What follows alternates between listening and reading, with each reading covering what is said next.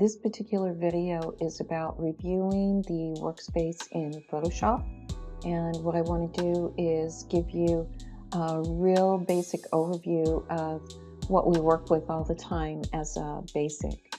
So if you notice, for starters, I have an image open, but my workspace is a little bit scrambled. So what I want to do is reset my workspace, and an easy way to do that is go to Window, Workspace, and Reset. It's in Essentials, and it resets it here.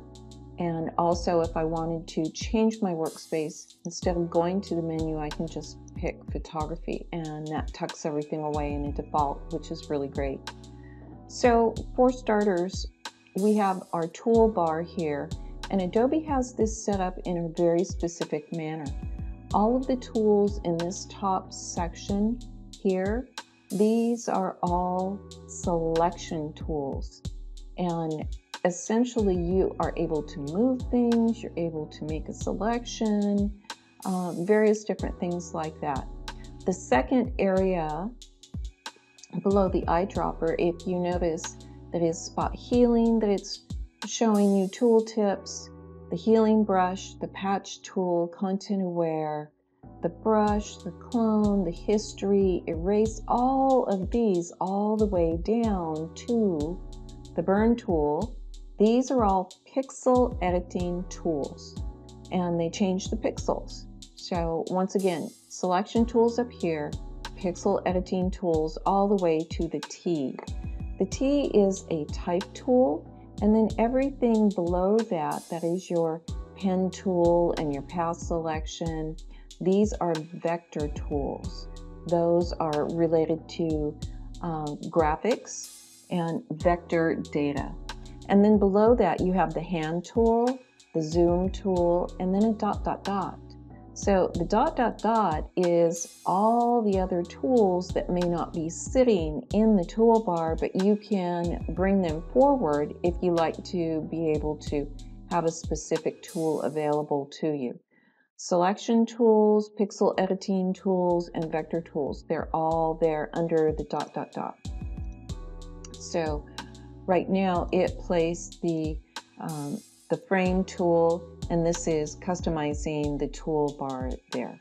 So let's hit cancel for now. And then below that we have the moving your default colors, arrow back and forth. Your default right here, these are your default colors. So if I click in the middle of that and I go pick a red to work with, I can move it foreground, background, or I can go back to my default. This icon below is Quick Mask. This has to do with selections, which we're not going to get into at this time. And then last but not least, you have your frame mode. So hitting the F key will change your frame mode. So it tucks certain things away if you just want to get different eyes on them. I'm clicking on the Move tool, and then every single tool has different attributes. So these are the options for each tool. Attributes for the Move tool, attributes for the Patch tool, attributes for the Eraser tool. Every single tool has different attributes or options.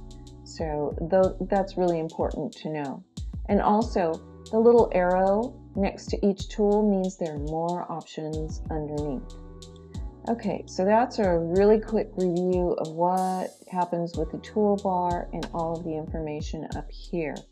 And remember, you also can get information for a specific process or a tool, mostly processes, in the top menu bar. So we have filters here under filter, 3D tools under 3D, view lets you go see exactly what an image would look like at a specific size. So down here at the bottom of every image frame, there's information that tells you what value size it is, and I'm going to make that 50% for now and hit enter. And then also the next bar tells you data about document sizes, profiles, dimensions, but typically if it says size, it's going to have an M or a K.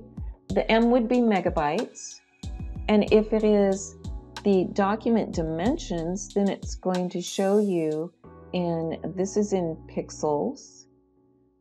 You can also see what the current tool is. So there's a lot of information in this small area here. If I go up to my panels over here, I have a navigator that I can just use a slider to make an image bigger or smaller according to what I want. Little mountain, big mountain. And a lot of these tabs tuck away. You can take them right back, put them in place. When you see a blue bar, it means it's tucking itself right into that area again. The top panel here is a histogram. This is a graph of tonal qualities for this particular image. The graph will change according to whatever image you have open. So if I go back to Bridge and I browse really quick, and let me pick up my happiness sign over here. This is the image that's active. You can see it there. You can see the tool that I had. Is the eyedropper. Let's go back to document sizes. You can see it's a fairly small size at 100%, but look at the histogram.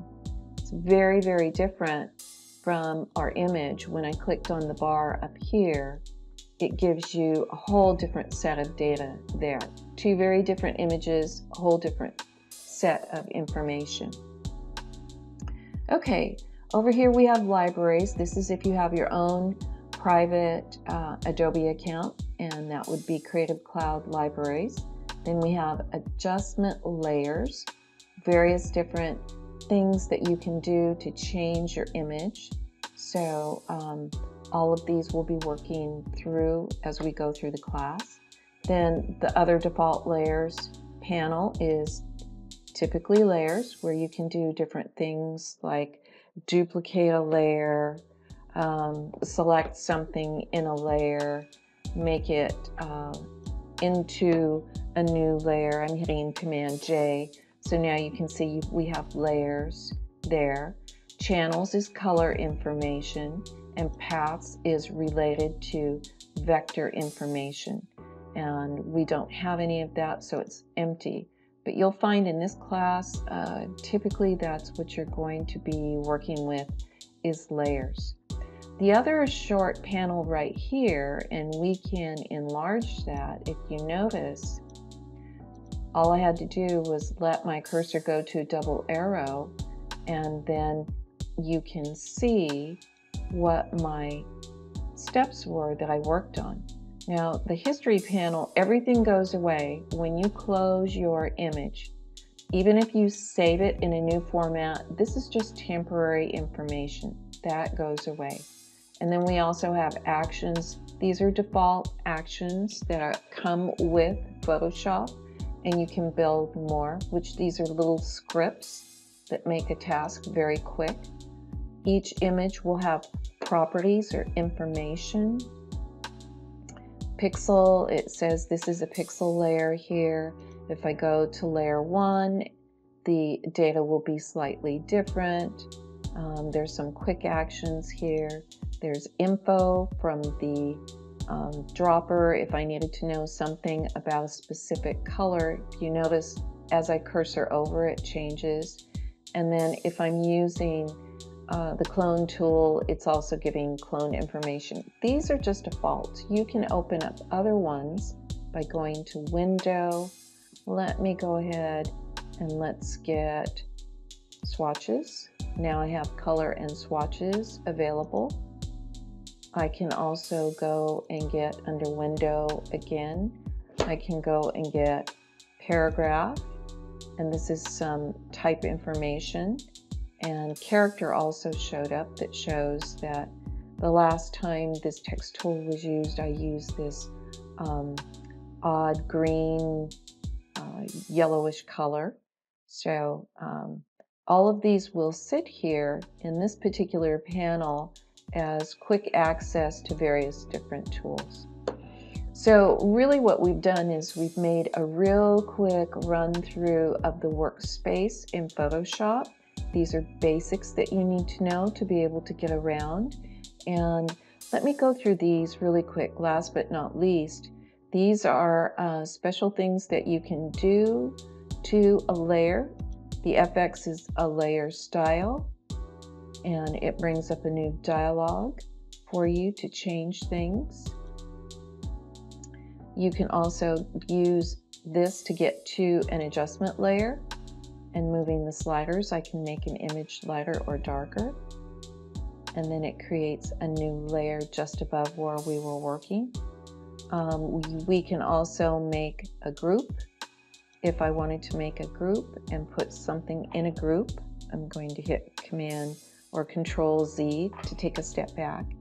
And then the little plus down here is fairly new in Photoshop. It's basically creating a new layer.